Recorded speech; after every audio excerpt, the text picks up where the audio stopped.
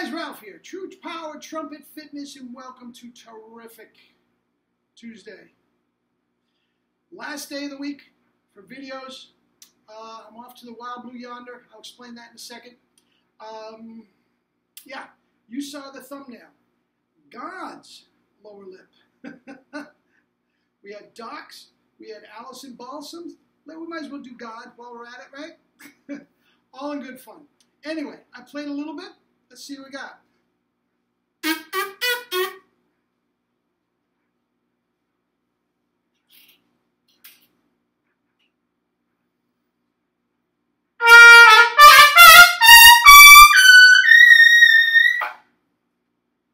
Man.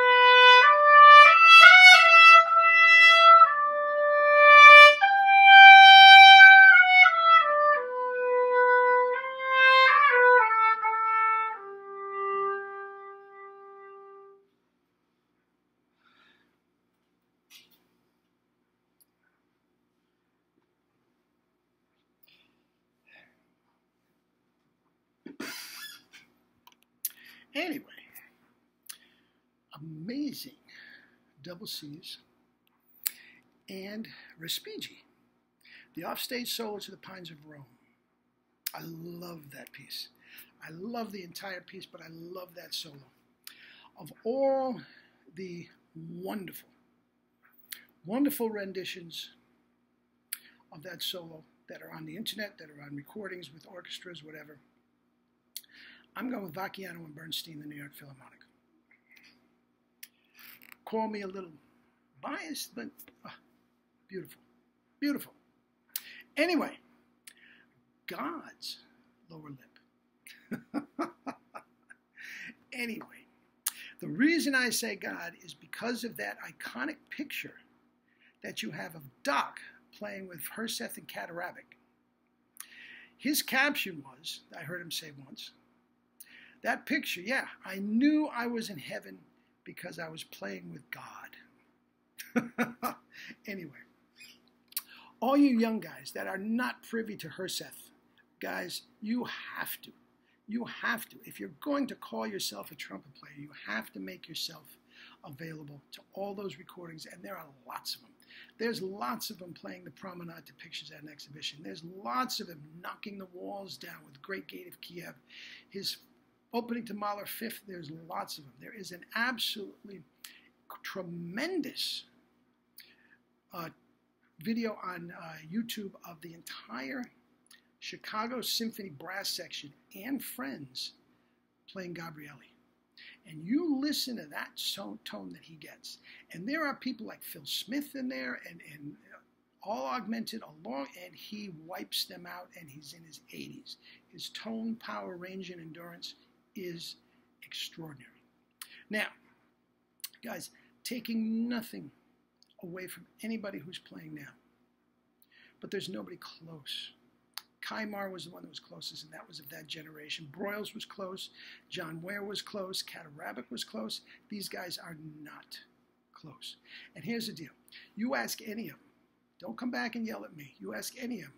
Rolfs, Chris Martin, Hooten, Michael Sachs, you ask any of them if they can hold a candle to Bud Herseth. Each one of them, no. Guys, he was that great. Not saying that those guys are not excellent in their own way. That's not what I'm saying, so don't come back at me. He was that great. Now, the reason we're doing that is we're going to look at his bottom lip. Okay? Now take a look at this. Look at how thick that is.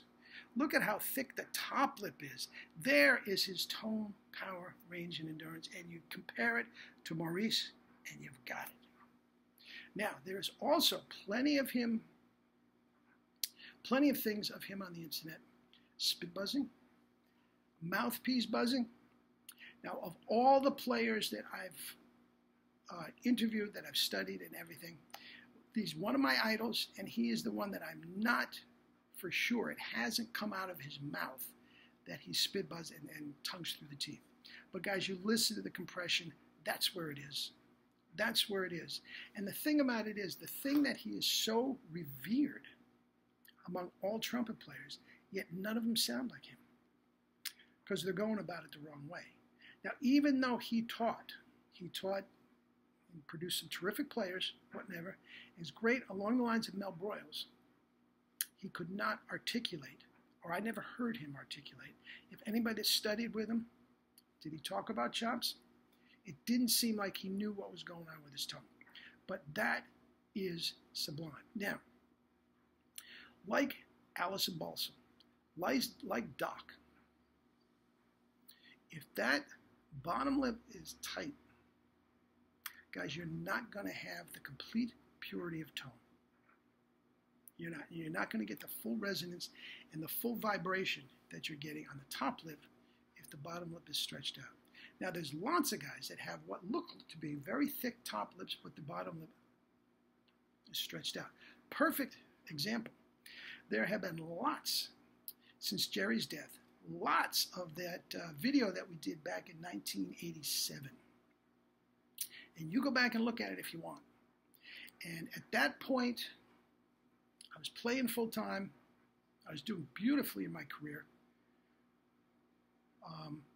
But you look, and I could touch double C's. My F and G were my note, my go-to note at the time, which was plenty. But I could get myself up to double C's. But you look at the top lip, and you look at my bottom lip is all stretched out. It wasn't until over the years I went from here to here. Everything that I've talked about with Doc. And for some reason, he had it since day one. Herseth had it since day one. Now, I will say, and there's no reason for him to have it, but he didn't quite have the virtuosity of Maurice.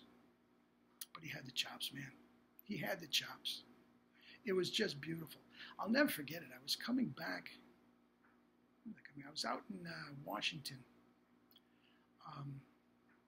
I was out in Washington watching my daughter do a national championship for synchronized swimming. She killed it. She was amazing. But anyway, I'm coming back on the airplane, and sure enough, I got the headphone on, and there is a Brandenburg going on. What? I'm looking all over the place to try to find, and it is beautiful. It is absolutely effortless and beautiful, and the articulations are, it is gorgeous, but a big, rich, resonant tone, not this tiny little, just a beautiful, resonant tone. And it wasn't until they got all done, it was a radio thing, whatever, until the DJ came on and said, yes, that was Adolf Bud Herseth. And it was beautiful. And if you can find that on internet, listen to it. Listen to it for sure. But the Gabrielli, it will show you, and again, the beauty of the Gabrielli is, even though that he's like minutes away from retirement, okay, compared to these other great players. Now, the Chicago Symphony, the section itself was a little watered down compared to Kabarabek and all the heyday. But it was augmented by Phil Smith and all these other, and you can hear it. The minute he plays, his tone rings. It's just relaxed. It is absolutely beautiful. Look at the chops. Taking into consideration the genetic teeth, jaw, lip formation, and everything. There's going to be a difference from play, but look at those two. They're almost identical. Identical. Anyway, I heard him live many times. Carnegie Hall, Don Juan. Oh, I get chills just listening to it. And it wasn't just him. It was Arnold Jacobs and the entire crew, which was just absolutely amazing. Anyway, that's that. I will see you on Monday. I will not have played for 6 days. Hopefully I can keep the chops out of the sun so they're not all burnt and see what happens. We've done this before, 3 years. You know what's going to happen. It's going to be fine. But we'll do it again anyway. So I will have my laptop. So I am selling mouthpieces. Sold a couple today already. You do get it from www.tpwr.org, or you can just email me and PayPal me the money just like you do with the books. Where'd the Allison Balsam book go? Here it is. This book is selling like hotcakes. $10. $10, and it discusses her bottom lip. Anyway, that's that. Have a great rest of the week, and we'll talk on Monday. Eat and drink your fruits and vegetables. Love you all.